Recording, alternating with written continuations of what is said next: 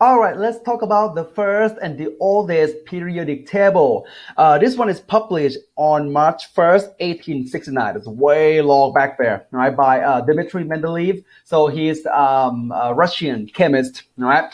Now, there's some feature about this periodic table that we're going to talk about today. So one, if you look at the number of each element, we have hydrogen, lithium, beryllium, boron, carbon, nitrogen, oxygen, fluorine. These are what we're familiar with. The elements in this table are arranged by increasing atomic weight. Okay, 1, 7, 9, 4, 11, 12, 14, 16, and 19, and so on. Actually, that's 9.4, right? But if this list keep going, we're gonna have a way too long of the periodic table. Mendeleev start over the new column. Put sodium in here and go magnesium, aluminum, silicon, phosphorus, sulfur, chlorine, and back start over again with potassium, with the intention that he will have the element at the same column, they have the same property. Okay, and he start over. You will learn it later. Lithium, sodium, potassium are actually in group 1, and these guys, group 1, react violently with water. They just explode with water. Okay. And so the that's like a kind of feature of the first periodic table. All elements are arranged by increasing atomic weight, and the same property, they are in the same column. All right. And one of the best features of this periodic table is, take a look right here, the gap right here. Mendeleev knows that this is not it. We still have a lot more elements that waiting to be discovered. So he leaves gaps right here and think that in the future, the chemists and scientists will discover more and more elements, and one day the periodic table will be complete. Okay. Years later, we passed through like quite a few the periodic table. So this one, I don't know what it looks like. It looks like the game that you toss a die and you go like, you said you toss a die, go to 6, you go up 6 times, 1, 2, 3, 4, 5, 6. So but I'm not gonna talk about this much, but I have seen this a few times, but it's not like the main the periodic table that we use. Okay. All right, now a bit more modern periodic table. So still not the periodic table that we have, and the only difference is this guy right here. This version of the periodic table is way too long, so we cut right here, just these two rows, put it at the bottom, and that is the current periodic table. All right. So in the periodic table, so I'm going to teach you how to navigate the periodic table. You don't have to memorize it, and I hope so. God, no, please don't memorize it. There's too many of them. All right. What we got? So the yellow one, those are metals. Okay, we have metalloid along we call the stairs of the periodic table, and we have non-metal right here. Okay. All right, start with the metal right here. So just something that you're familiar with. So we have iron. So you probably know, copper, we got gold, all right, we have silver, and so metal are solid at room temperature. They can be molded into a different shape because their malleability. Is it malleability? I know, something like that. And they conduct heat and electricity, right? And all of them are metal except one metal that exists in liquid, mercury, right there. It's very interesting how the only one exception, right? Again, don't memorize this. We'll go over this many times, right? And I'm not going to ask you what like metal is liquid at room temperature. No, who cares? No. Now, next one, metalloid. All right, so metalloid is the purple one right here. All right. Metalloid are used primarily in electronic devices or semiconductor. We have boron, we have silicon. Silicon is used quite a lot in solar cell and in your electronic devices, your phone, your laptop. We have gallium, we have arsenic. Arsenic is quite toxic. Arsenic is primarily used in an alloy with lead. So basically we mix with lead, right, to use as in a car battery or in some type of semiconductor. Okay. All right. And we also have non-metal. So you probably know carbon. We have two forms. We have diamond or charcoal. Those are like pure carbon. We got phosphorus. Now we have with the fluorine, chlorine, bromine, and iodine. If you look at the color, so color is quite different. We have kind of yellow. And fluorine is kind of greenish, right? It's kind of hard to say because it's dilute, but it's concentrated one is kind of green. Bromine, so fluorine and chlorine are gases. Bromine is liquid, so liquid right there, but it vaporizes easily. So you see kind of like orange right here. So it's brown in color actually. And iodine is solid, but sublime. You will see the gas coming out. Okay.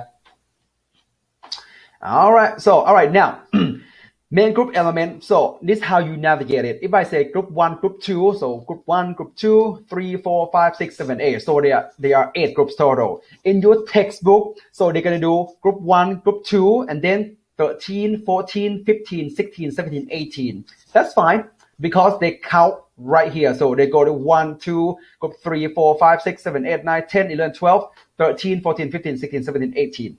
So there are 18 groups, that's like in your textbook. But the old style, and some people still use this. We have group 1A, group 2A, 3, 4, 5, 6, 7, 8A. So when I say group 4, I refer to 4A. If I say group 8, it means 8A.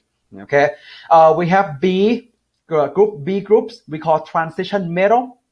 Right. We will talk about this later, but just want to make sure we understand our communication. If I say group 1, 2, 3, 4, 5, 6, 7, 8, I mean group 1A to 8A. Okay. If I say I'm not in transition metal, I will never say 3, 4, 5, 6. I will say transition metal. They have the same group with iron, the same group with chromium, vanadium, something like that. Okay. So. And we have the group down here. These two groups. Yeah, we kind of call it the group right here. So this one starts from cerium and thorium, come from right here. If you still remember, we cut right here, cut these two groups and put it down right at the bottom, right? And since cerium, the whole group right here, follow lanthanum right here, so we call lanthanide. And we have thorium, palladium, uranium, follow actinium, so we call actinide group down here. Okay, and from top to the bottom we call column. From left to right we call period or row. Okay, so I say interchangeably. You can call row, you can call period. So if I say what's the element in group 1A, so that's mean column 1 and period 3. So we have to do like this: period, first period at the top, second period, third period. So third period, sodium. Okay. Let's find one more time. So group 6, that means 6A, not 6B. Right. Group 6 period. Fourth period. Group 6 right here. All right. First period, second, third, fourth. That's selenium. Okay, something like that. All right. So in the new periodic table, so the elements are arranged by increasing atomic number. So atomic number 1, 2, 3, 4, 5, 6, 7, 8, 9, 10. Not atomic weight. Not like Mendeleev did. Okay. All right. All right. So just a little bit about the name. So most elements have abbreviation, but they all have abbreviation, but the abbreviation correspond to their name. For example, H, that's hydrogen. He, that's helium. Boron, B, carbon, C, right? But there are 11 elements, I think 1, 2, 3, 4, 5, 6, 7, 8, 9, 10, 11. So there are 11 elements that their abbreviation come from the Greek or some kind of Roman, something usually Greek. Okay. For example, sodium is not Sa, right? So is it Na come from natrium? Potassium, K, come from kalium. Kalium, Kalium, kalium. Right. We have iron, that's from ferrum. Copper, that's from cuprum. Silver, that's argentum. Argentum is let me check real quick. I think it's Indo-European name, kind of refer to metal shininess. Yeah.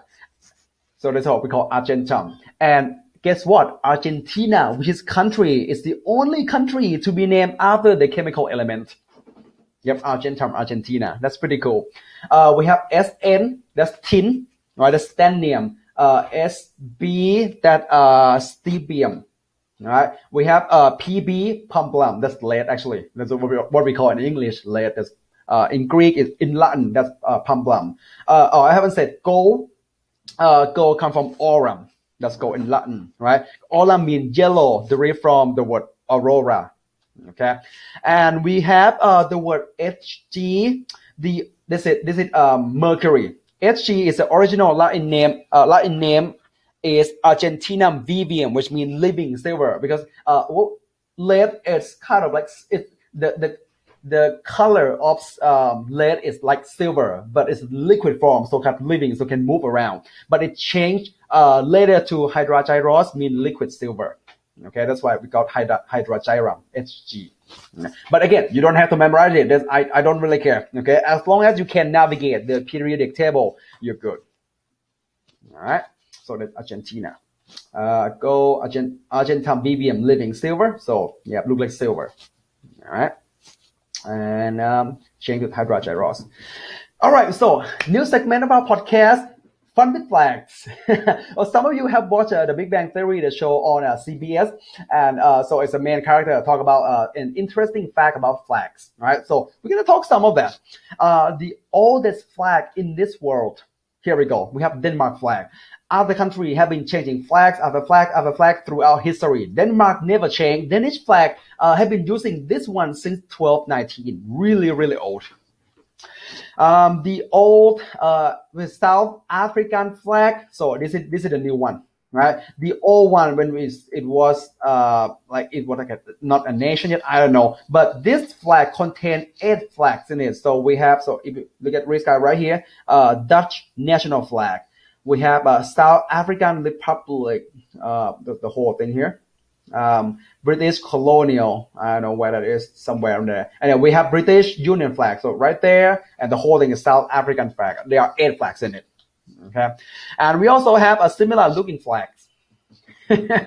So United States, of course, you know that. And anyone here knows what country is this? I'm not sure. If some of you have your phone with you, if you look up Malaysia, I think it's Malaysia, but confirm with me. Look up real quick. Okay. All right, next video, we're going to talk about each group in the periodic table. Start with group 1. All right.